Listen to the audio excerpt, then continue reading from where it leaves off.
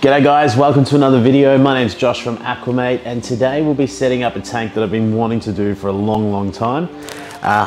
Something just doesn't feel right though. I know what it is. Oh, whoa, that feels much better. All right, so today we are finally setting up a Nintendo Aquascape, or a Nintendo fish tank. So like a lot of you, that's right, I checked the analytics. I know who's watching the channel. You would have grown up with some classics like Nintendo, Super Nintendo, and Mario. And I've been keeping video games and collecting video games for 20 odd years, 30 years. Over the last couple of years, the fish tanks have become a bit of a priority, but I finally decided to try and merge the two. So at the expense of my NES Mini, I've now got a really cool Aquascape, and I'm going to show you how we set it up. This is a good time if you're new to the channel to hit the subscribe button and hit the like button if you enjoy the tank. It looks really cool, and I can't wait to show you how I did it. So this is the Nintendo Mini that we are sacrificing for the greater good of a Nintendo aquarium. I've ummed and ahed about this for ages. It's a fully working Nintendo Mini.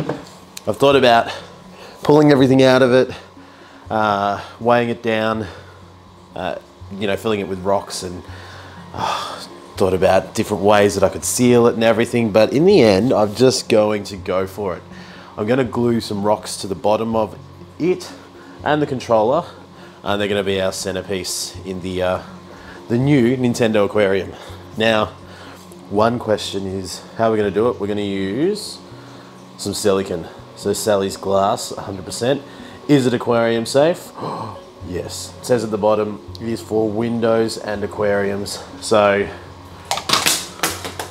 it doesn't help if you drop it. So let's get stuck in. Let's put some silicone on the bottom, add some rocks, and let it dry. It does take a couple days to dry. I'm going to try and speed that process up a little bit today because I'm impatient. All right, so I'm just going to use some little river rocks. That way I don't care if you can kind of see them at the end, but they will be heavy enough to weigh these down. Perfect.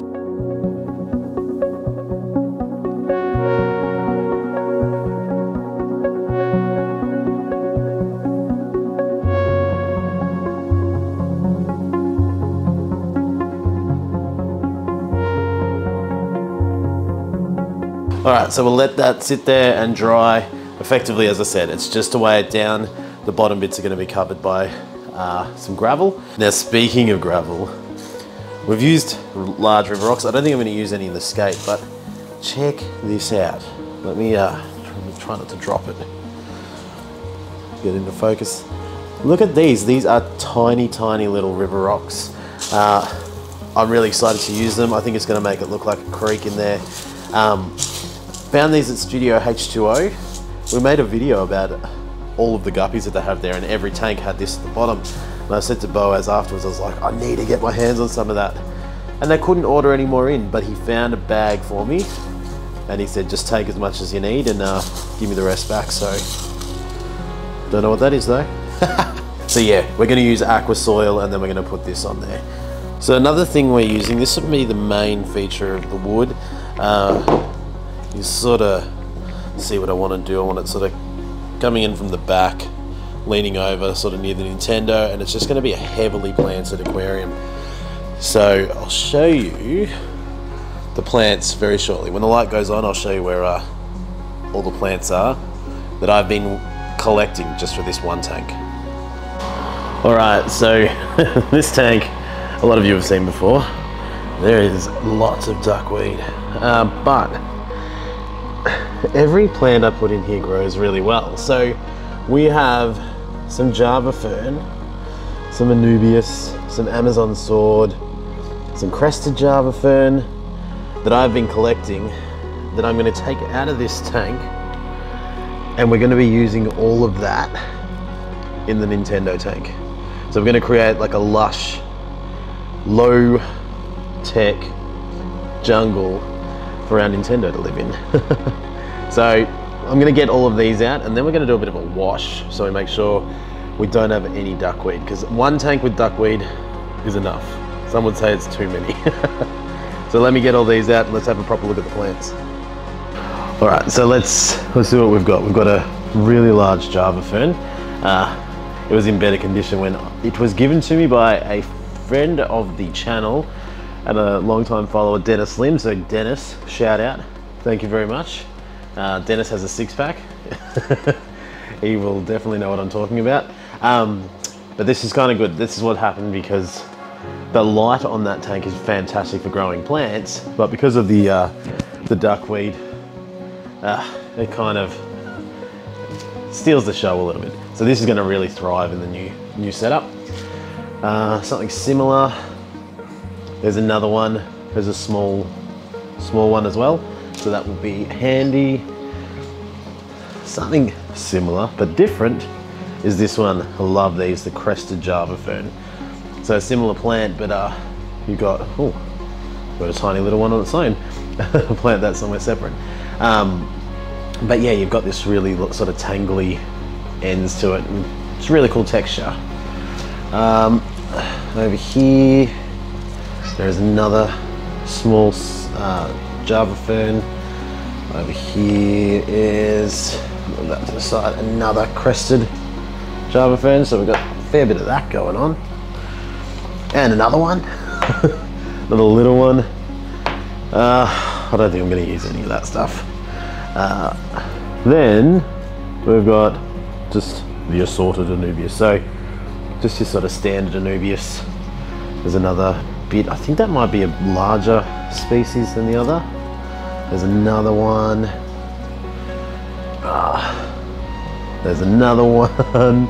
So you can see we've got heaps and heaps of plants all ready. So we're gonna have a fully planted tank straight away, which is exciting. Also got these too, which these are everyone's favorites. Focus. Anubias Nana Petite. So there's 3 tiny little Anubias in there. So we'll scatter those around too, but I think we're almost ready to set up. The UN60 Delta worked so well on the Aquascspe that I thought, why not just go with the Delta 30. We're going with a 50 litre tank this time instead of an 80 litre tank, so this will do up to 60 litres. It's going to be perfect.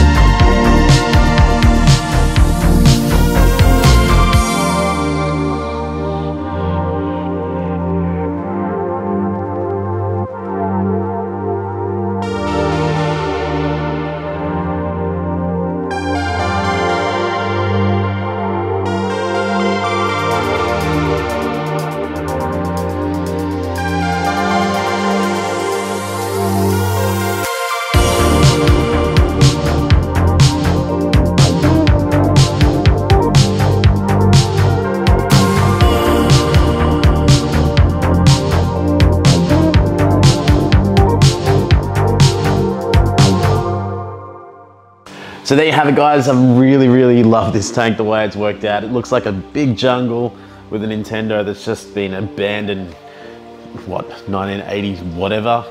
So like 30 years ago, just out there on like a riverbank, and all the plants are growing around it.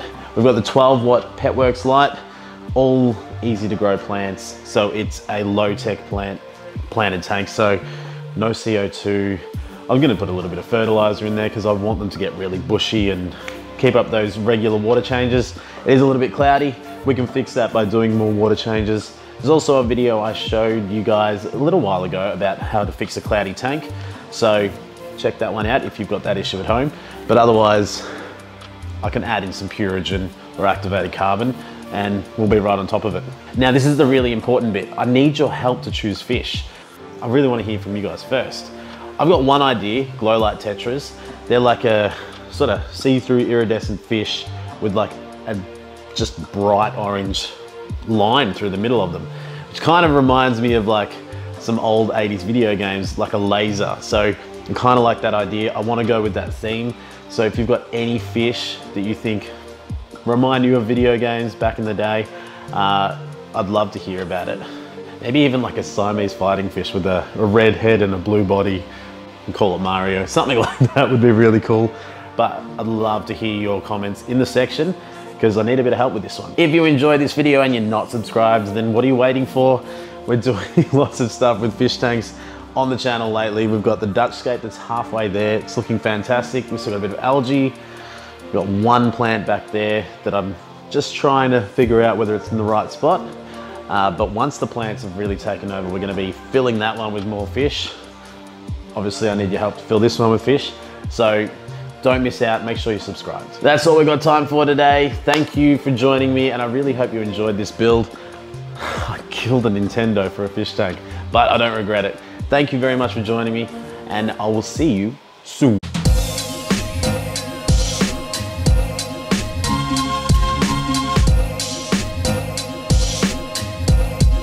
What a wonderful world.